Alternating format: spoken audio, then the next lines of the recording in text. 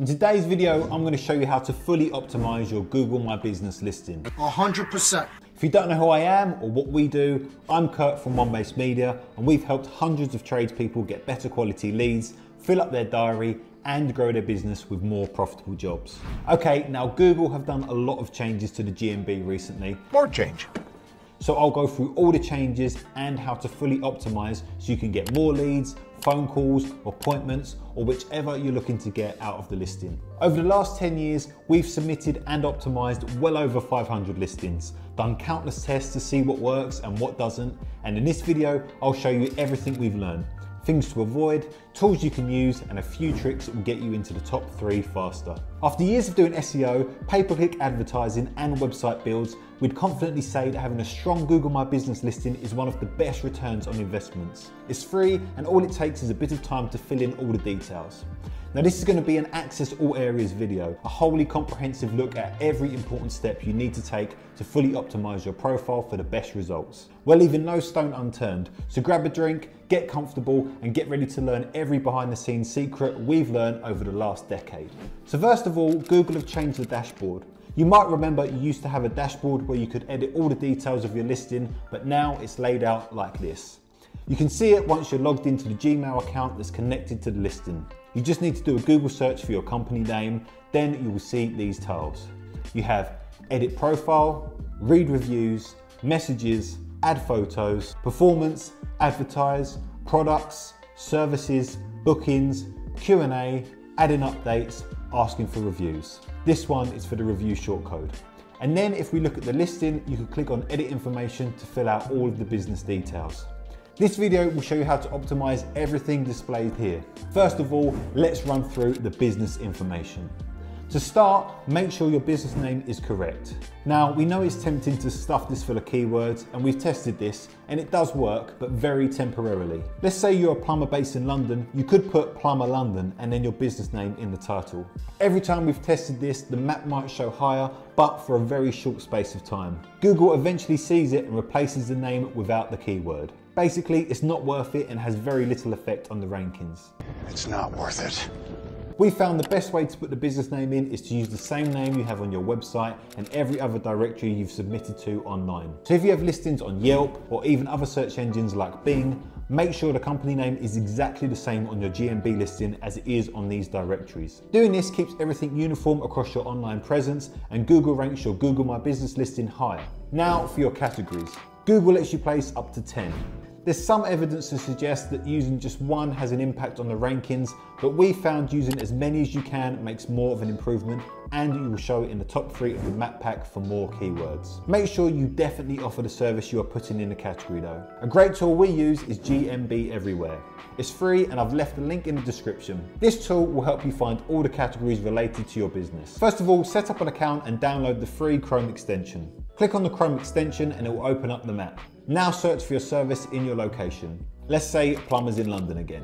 Now next to every listing, you're going to see the categories and the button saying find more. Click through to this and it will show every category they're using for their business, plus a ton of other suggested categories. Get a list together that are relevant to your business and list them in the category section on your listing. We've definitely seen a big increase in calls and website visits for adding more categories, but only if they are 100% accurate to what the business offers.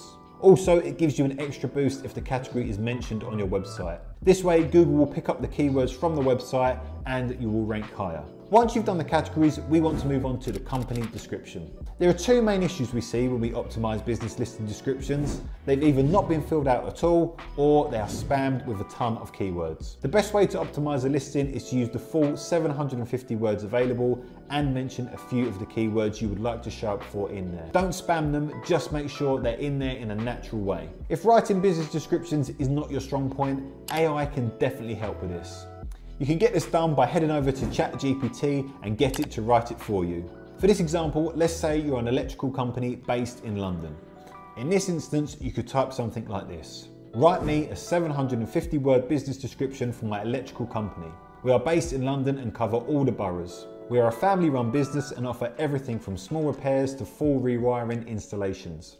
We have also been established for over 20 years. Use the keywords electrical repairs and fault finding.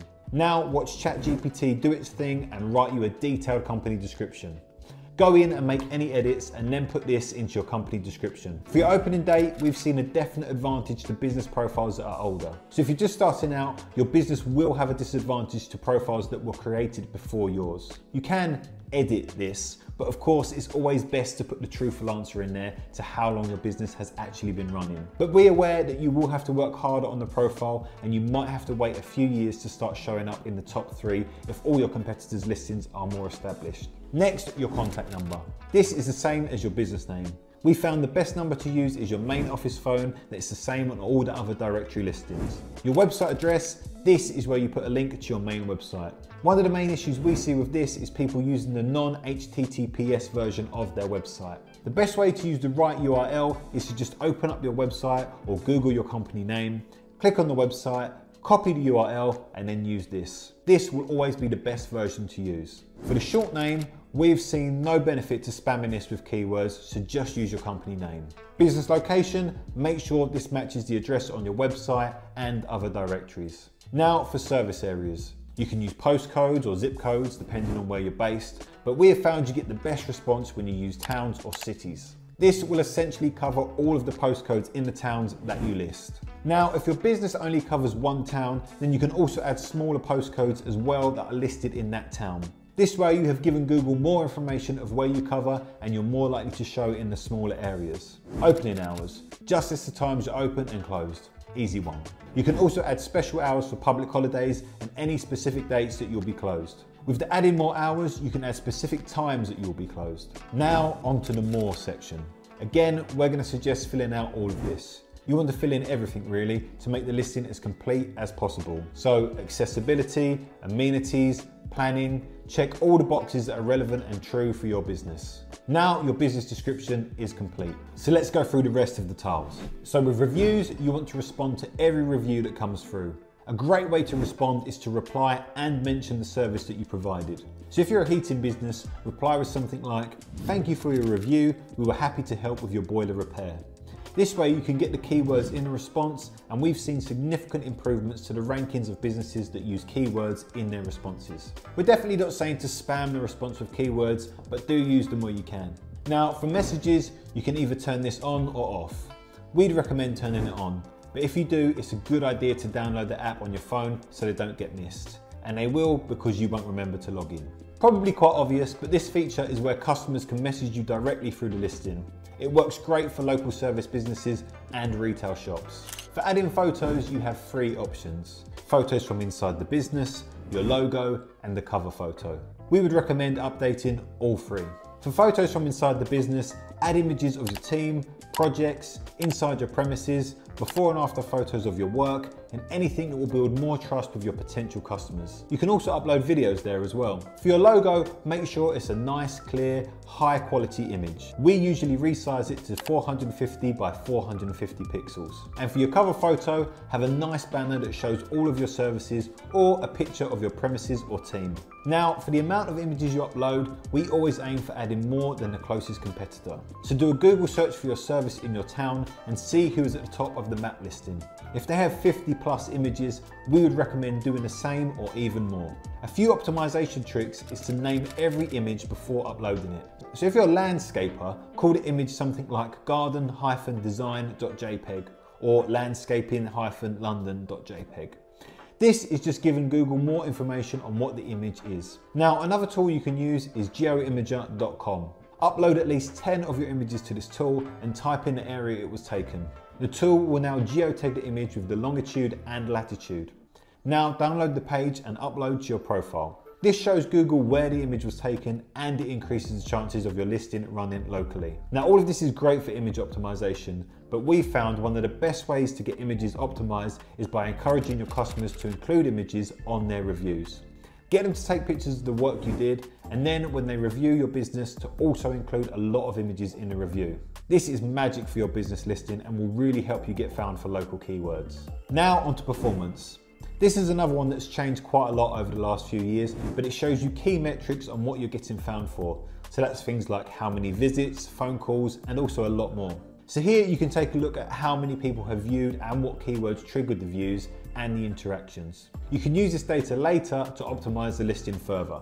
On the advertising tab, this is for Google Ads. And if you're looking to run Google Ad campaign, we have a full video on how to set up a campaign in the description. For products, this is an amazing way to get more keywords and services on your listing. Now, if you're not selling specific products that are shipped out to the customer, like shoes for example, then your service is your product. Like this loft conversion company, we've updated their listing with house renovations, garden rooms, house extensions. So on the listing, click on edit, add a new product, give it a name, select category.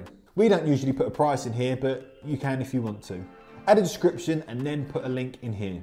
Now, whenever someone Googles your company name, they can scroll through your products, and when they click on them, there will be a description and a link to the specific page on your website. We've seen a definite improvement to profile performance when adding product. For services, Google will automatically list a ton of keywords associated with the categories you've put in. Now, it's very tempting to click on everything to try and get as much exposure as possible, but do carefully think about everyone you click on. Make sure they definitely match up with the services you provide, or you'll get a ton of nuisance phone calls, and also it's bad for your rankings as it will dilute the listing and Google will be a bit confused about what service you do actually provide. Onto bookings. Now, this is a great way to talk about online bookings. You can either link this to your contact page, or if you have a Calendly profile page, you can use this so people can book directly into your diary.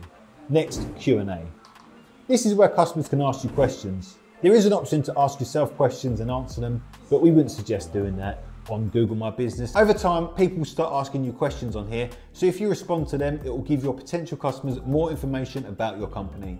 Now onto updates and posting. Updates are ready. I should update. This is one of the most powerful parts of having a GMB listing. If you scroll under your business profile, you can see where the posts are displayed. We've seen a significant increase in calls for businesses that post at least 2 times a week. To post on here, just click on Add Update and you have the option to add a generic update. This can be something that's happening in a business, an award you've won, a new review, just anything can be posted here.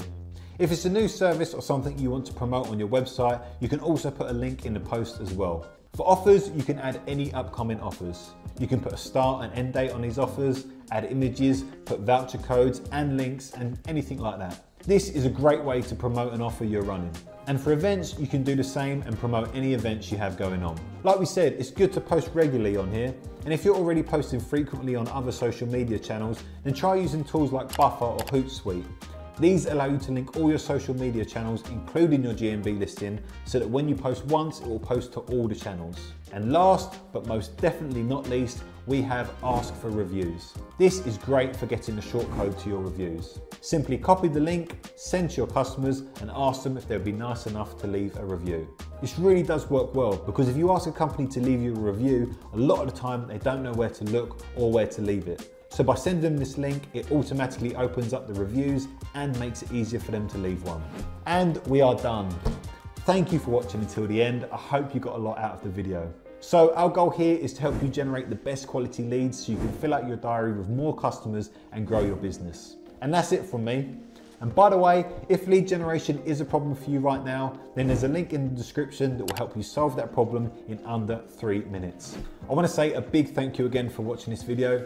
If you want to see more like this, please like and subscribe, and also leave a comment in the comment section letting us know what you think of the latest GMB updates. We read and respond to all the comments we get. Have a great day, and I'll see you on the next one.